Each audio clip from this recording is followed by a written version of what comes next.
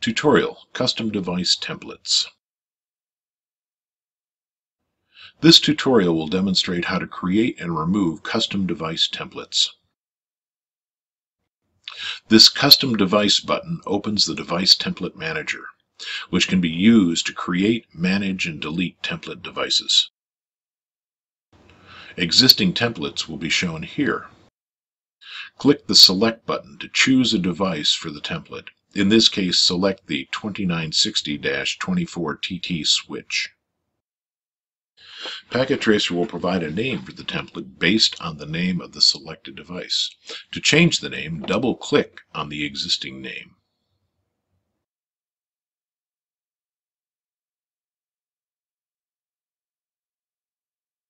Select the description box and type in a description for the template. Select the categories that you want the custom device to appear in by clicking on the checkboxes next to the device subcategories. Click the Add button to include the new device in the template device list. Be sure to save all templates in the Templates folder. Packet Tracer will not show templates saved in a different location. Also, since the templates are specified as .ptd files, they reside only on the local machine. So if the templates need to be accessed by other machines, the .ptd files must be copied to the templates folders on those machines. Click here to save the template.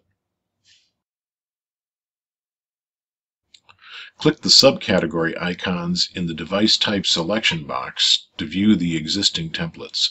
In this case, we placed it in both the switches and the miscellaneous subcategories.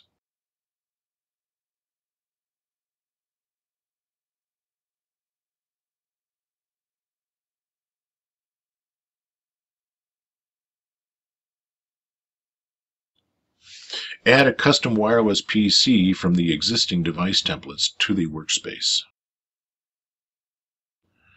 Start by selecting the miscellaneous category in the device type selection box. The custom device is shown here.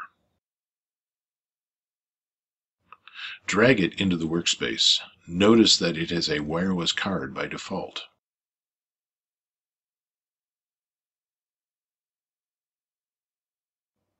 To remove a user-created template, open the Device Template Manager window again. Choose the template to be removed by selecting it in the Template drop-down box. Click Remove to discard the template. The custom device template has been removed. Only user-created templates can be removed. Default templates cannot. The icons that represent devices can be changed in Packet Tracer. Click on the PC to open the configuration dialog. Device images that are displayed on the Logical Workspace can be customized by clicking on the Customize icon in Logical View button. Browse to and select an image from a list and click OK to apply the change.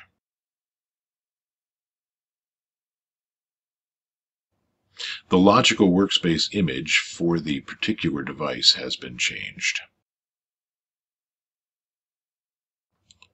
To use the default image for the device, click on the Customize Image in Logical View again, and then click the Reset button.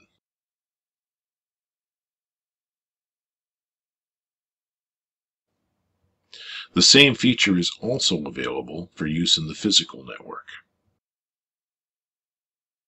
This ends the custom device template tutorial.